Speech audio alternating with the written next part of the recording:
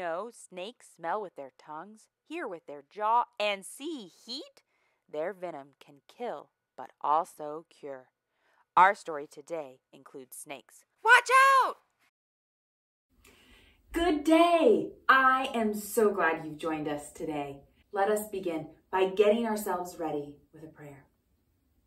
The Lord be with you, and you can say, and also with you.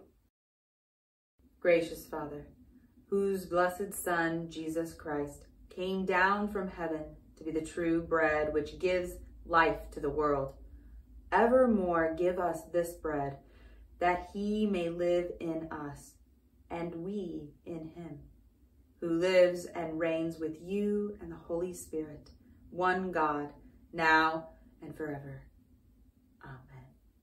Today's story is actually two separate stories that tell us the same thing, but two different ways. Sometimes it helps to hear something one way, and then to turn and look at it another way, to be able to see it from different perspectives. Very few things in life are flat.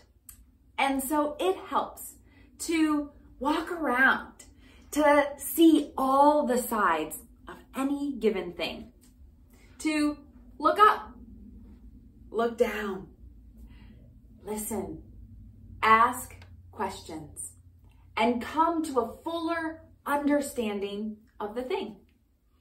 And that's what we're going to do today. Our first story starts with the Israelites and Moses. Now, the Israelites have been gone from Egypt for a pretty long time, and they've been walking around and around and around in the desert, and things have not been very easy. They have encountered all sorts of hardships. It wasn't quite how they had pictured freedom. They start to complain. They complain about the walking. They say that there is no food, and the food they have is terrible. They complain about having no water. Now, there are a lot of people here, thousands, and the grumbling and the complaining, it starts with just a few at first, and then there's a few more unhappy people, and then a few more. And before they knew it, everyone was complaining. Everyone was thinking back to the time when they were in Egypt, and their memories seemed a lot better than what they had now. They started to wish that they had never left at all. And the morale of the people was tanking fast.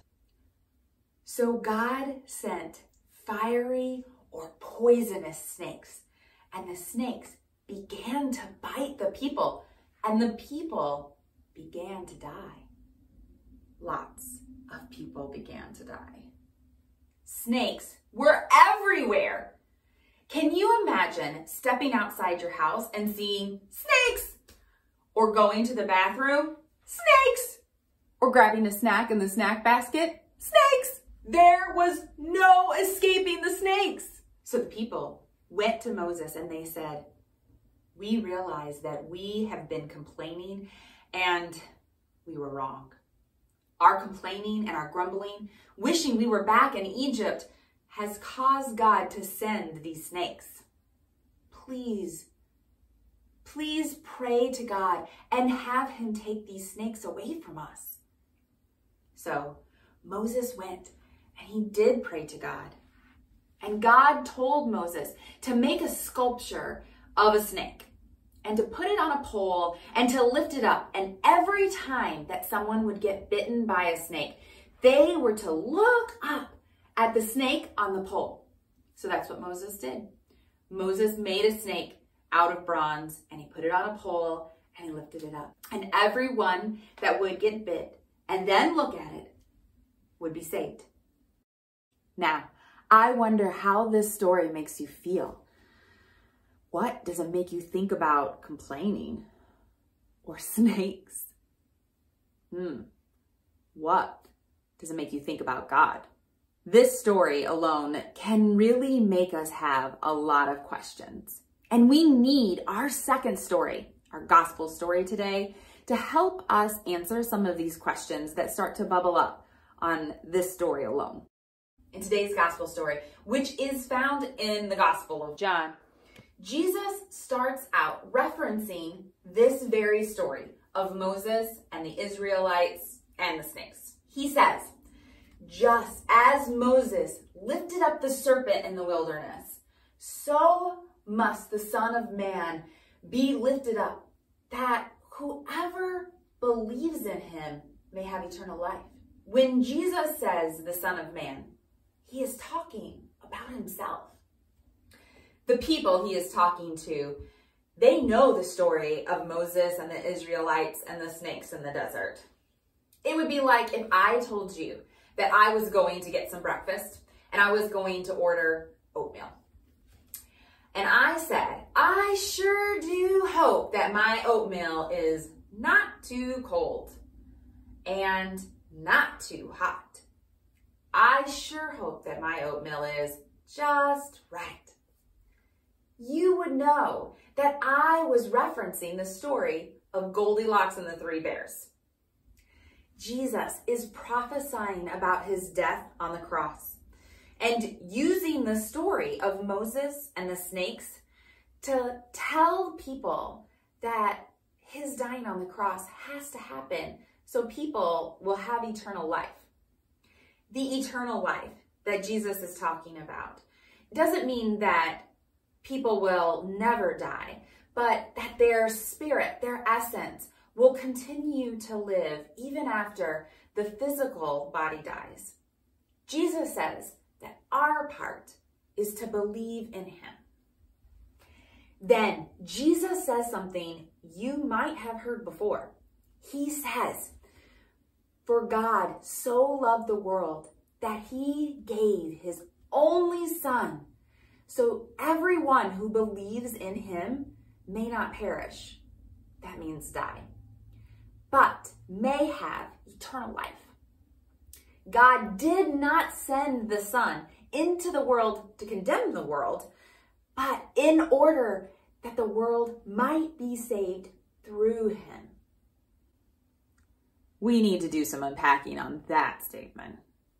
Jesus is telling the people that he is here because God loves us all so much that he sent Jesus, God with flesh, for all the people who believe in him to be set free from death, for people to have eternal life. That's life right now and life in eternity. This is where I find it helpful for the two stories to work together for us to be able to have a better, fuller understanding.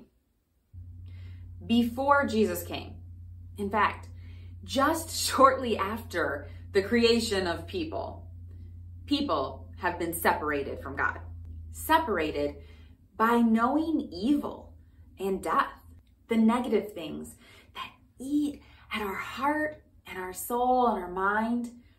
One of those things can be complaining and grumbling, being ungrateful for the things that we have, like we saw in our story with the Israelites as they traveled through the desert.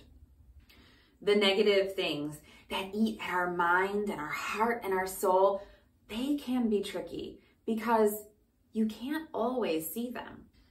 The beginning of negative things usually start with thoughts that happen inside us. They sit and they eat. And then we spread them when we grumble at another person or we get snappy. We might even say a mean thing and make another person have to experience our negative junk. And sometimes that negative junk multiplies and sticks around with our other person and it starts to eat at them. I bet you've experienced this before. The growing ick of negativity. You can't see it, but you can see the damage it's doing. That is what was happening to the Israelites. And the negative ick had started to whisper that this was all God's and Moses' fault. They had brought them here to die. The Israelites were seeing their difficulties from only one point of view. The negative ick made them believe this was the only explanation. So God sent snakes. Snakes can be seen. The unseen ick was already slowly killing them from the inside out, and they didn't even know it. The snakes and the bites just made the negative ick visible. And it's a lot easier to fight things that we can see and name. It really helps to see things if you're gonna fight them. Before the snakes came, the Israelites needed God. They needed God to help them see all the sides of their hard times. They needed to remember that God loved them and that He had set them free from a truly bad situation. The Israelites needed to be with God. They needed to include God in their conversations and their feelings. The snakes coming helped the Israelites to do that. It helped them to see things differently. They were able to go to God and be saved not just from the snakes, but from themselves and the negative ick that had spread throughout the camp. Just like the snakes helped the people to see where the negative ick was in their lives, Jesus helps us to see where the negative ick grows in our lives too. He models for us what goodness is. Jesus shows us what real love really looks like. Jesus tells us about the character of God and what a good neighbor looks like. So we can look at our lives and see what doesn't belong. And what doesn't belong is the negative ick that's been around since the beginning, since creation. It's kind of like those puzzles or those pictures where you have two of them side by side, and one of them has things that are different, and you have to find them and circle all the places that are different in the two pictures. That's one of the things that Jesus does for us, is He is the first picture that we compare our lives to so we can find the differences. But we aren't alone to fix them. God is right there with us to help. This requires us to look at Jesus. It requires us to bring our life into the light so we can take a look at it with Jesus. It is really hard to see differences in the dark. It requires us to believe Jesus is who He says He is. Perfect goodness, love, and the Son of God. This isn't always easy to do. It can make us feel exposed and vulnerable and really uncomfortable. It could make us feel sad that we aren't perfect, but nobody is perfect. The most important thing to remember is that Jesus came here because He loves you. He did not come to make you feel bad about the negative ick that grows inside, but to lovingly remove it. He came to heal you. Jesus came to make you and all things new with His love. Let us pray. The Lord be with you, and you can say, and also with you. Our Father, who art in heaven, hallowed be thy name. Thy kingdom come, thy will be done, on earth as it is in heaven. Give us this day our daily bread, and forgive us our trespasses, as we forgive those who trespass against us. And lead us not into temptation, but deliver us from evil. For thine is the kingdom and the power and the glory forever and ever. Amen. I hope you guys have a fantastic week. What do you call a snake that bakes? A python.